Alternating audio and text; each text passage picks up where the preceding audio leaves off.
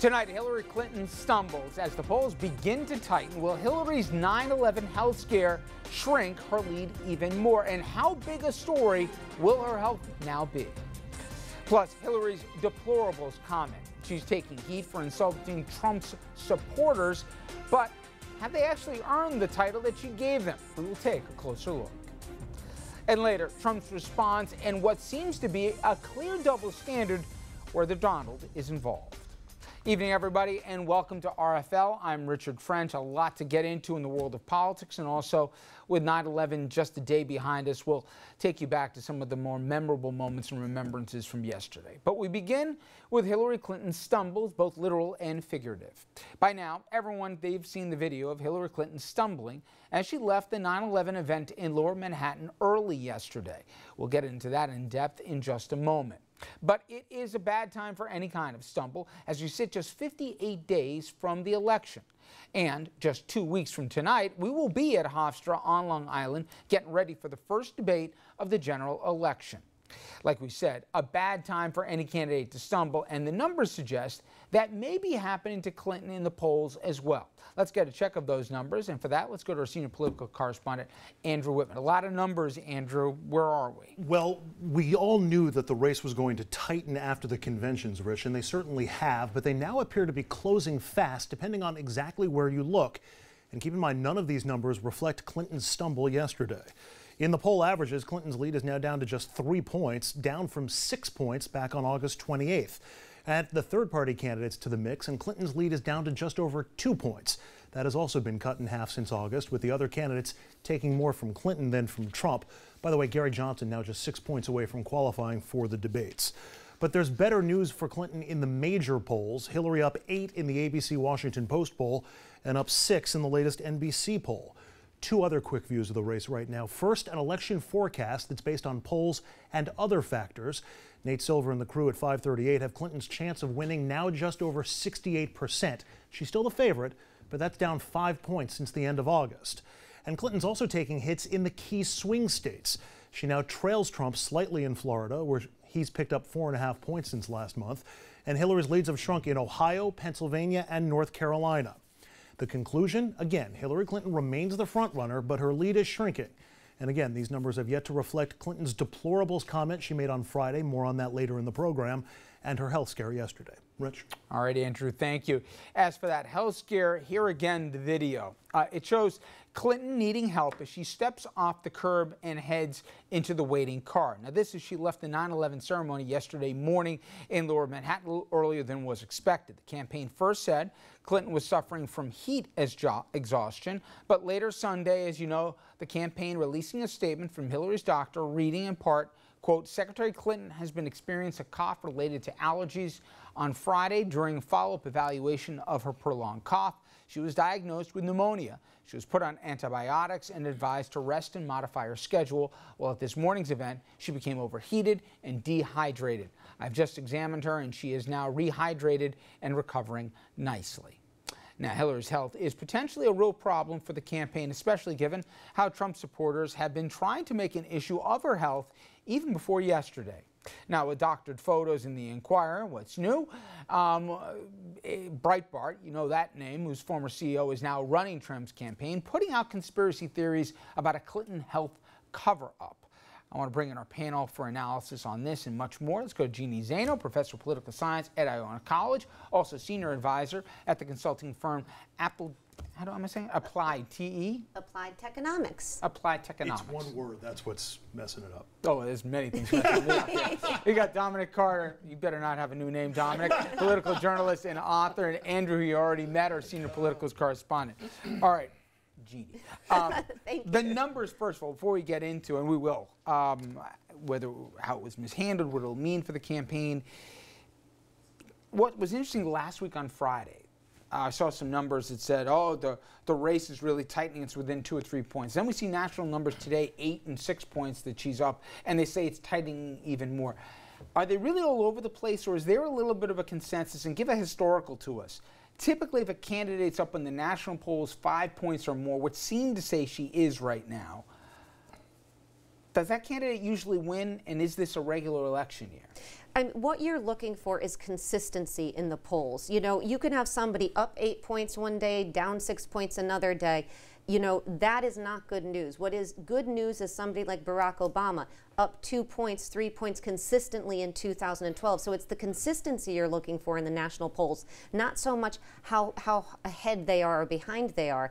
And what we really want to look at are the state-by-state races, those key states, and a compilation of polls from those key states. And when you look at those key states, Andrew just went through this, we do see a tightening. However, we still see a very bad map for Donald Trump. You know, he can't lose some of the states that he is lined up to potentially have at risk. Something like Georgia, for instance. He can't lose Georgia and win this election. So it's still not a pretty picture for Donald Trump, even though the race is tightening. So I think we have to be careful, because one thing we know, a debate will happen, somebody will go up and then they'll go down. A stumble like this, she'll go up, she'll go down. But it's that consistency in those state by states. And also, this is always about ground game too. And when we talk about the deplorables comment, I think there's something to what she was trying to get at, because her ground game is, at least at this point, much better than his. And early voting is starting soon. So all of those things play into the mix. Dom, with how it was handled first, the health scare from Hillary Clinton. She got diagnosed on Friday with this. We already knew, and I think in the wind-up to this, we articulated that long before the end of last week, Trump was making it clear there was, he had concerns about the health. You have all the surrogates and the Breitbarts and the rest saying this is some giant cover-up. And then we have what we see here on the screen, and then we learn that Friday she was told she had pneumonia, and then she was at the event on a Sunday, and now we learn aftermath. Will this be a story 5 days from now, or will we move on to something else? This will be an ongoing story, unfortunately, for the rest of this campaign. If you're Trump Team Trump, would you let go of this issue? Of course not. But how about, Dom, the fact that we still don't have his health records, and the person who's put out how great a health he is the same guy that we'll get onto later in the program, who says basically he eyeballed him and he's better than dead guys. That's part of the double standard that Hillary Clinton is facing in this campaign. But the fact of the matter is, Trump has her on the defensive, Richard, and the only thing that may change it is the upcoming debate. You know, her health issues, and it played right into every negative stereotype. By the way, you've been coughing. Is there something we should know? Yeah. Are you covering up some kind of story here? But I do want to make this one point, because I brought up a couple of times on this show how rigorous a campaign is, and you guys are, man, I did it for a year, and I didn't know, on the campaign trail, and I didn't know if I was coming or going. You said that. It begs a question, because what was interesting to me is I heard a lot of folks saying, they blame the campaign for this, because the Friday event that she went to, a concert, she had already gotten the checks written. She didn't have to go. They say comparative to other campaigns, forget about the health challenge, etc. She goes to events where she doesn't have to go to them. But Trump, for whatever it's worth, he sleeps in his bed almost every night in New York City. He doesn't do the same travel. Has she pushed herself harder than she needs to for some of these events? Name a woman in America that doesn't push herself harder than what's necessary. I hope that doesn't sound too sexist, but it just seems like it's in the nature of a woman. When a woman is ill, they push through, and that's what we're seeing with Hillary Clinton. But Richard, I am telling you, I know this sounds a bit off, a campaign trail is no joke.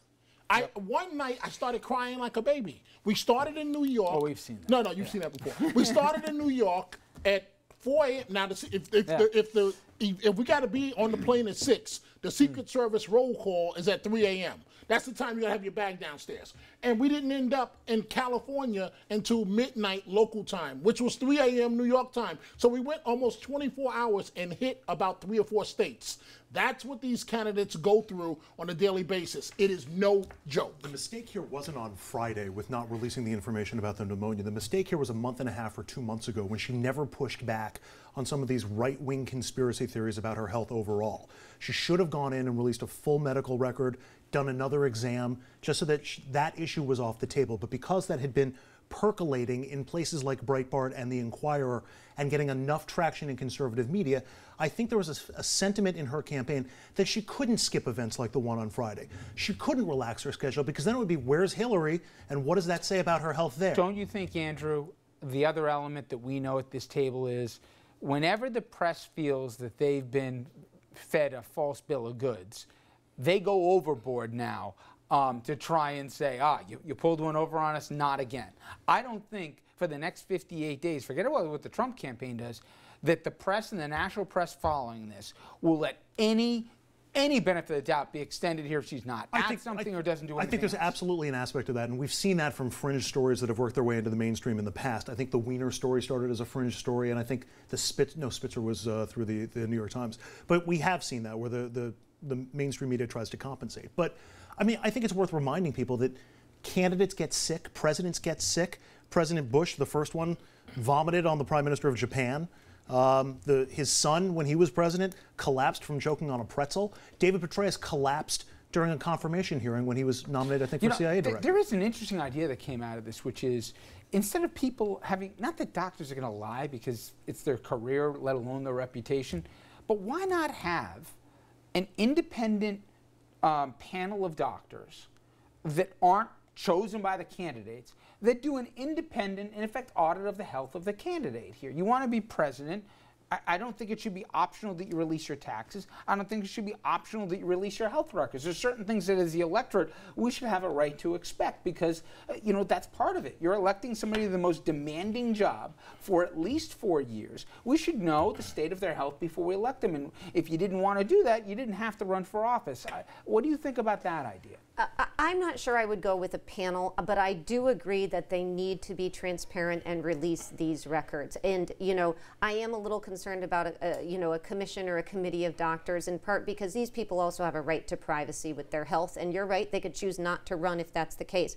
But I do think the press and the public have to hold their feet to the fire. They've got to release these records. And part of what happened with Hillary Clinton is that she has played this so close to the vest on every level to her own detriment because she has now played into the hands of all these conspiracy theories. Yep. She should have released these records in full, particularly since people think that she is, dodging the truth, and particularly since she's attacking Donald Trump for not releasing his tax records. So this was a big, big stumble on her part, and I think it is her, not her campaign, because by all accounts, they have been pushing her to release, and she once again, just like she did during the Monica Lewinsky scandal, during Whitewater, has said, no, we're going to give the press less rather than more, and that always comes back to haunt her. Totally rings the same bell when it comes to trust, whether she's trustworthy, how transparent she is. I mean, this is the emails all over again, except this is really. And you know what the funny part is for me? She has less to hide than her opponent, but in the